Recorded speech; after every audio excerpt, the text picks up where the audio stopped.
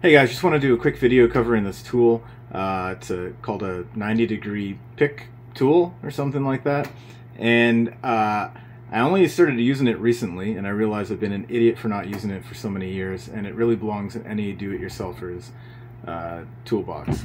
So I'm going to show you what I'm going to do with it, and then I'll talk for a minute. So here's an old AC unit out of my car, and let's say I had to replace the circuit board or something like that. This thing's held together by 3 clips on each side, and normally I would take a small flathead screwdriver or something like that to it, and I would just totally butcher it, maybe break some clips, and it would take me a long time to do.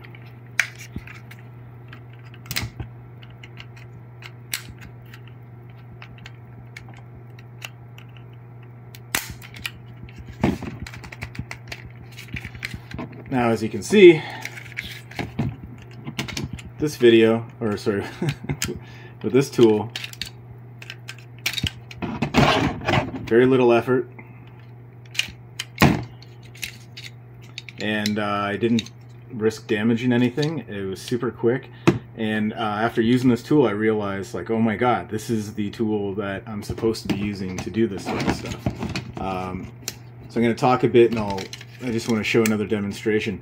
So anytime you'd instinctively use a flathead or something like that to accomplish a task, consider this tool, seriously. So for tabs like this, for clips, like wire connectors and harnesses that have tabs that are hard to push in to get everything to release, use this tool.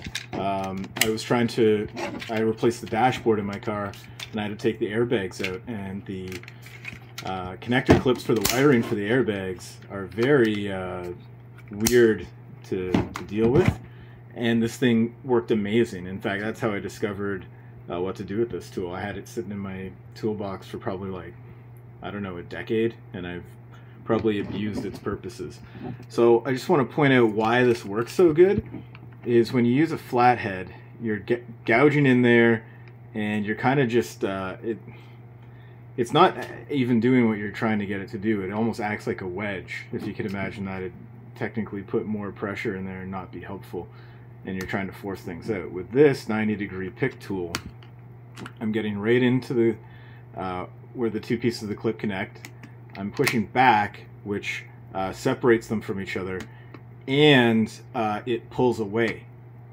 It like literally starts pulling its connection apart just by this, you know, I'm going in and I'm just doing that, and it starts pulling itself away. I can't believe how simple this is. I'm gonna go buy like 1 million of these because I'm gonna lose it someday. So it's gonna save you time, and you're gonna do a better job. This is like as far as I'm concerned, unless somebody can point out a better tool to use, this is the proper way to do this. All right, thanks.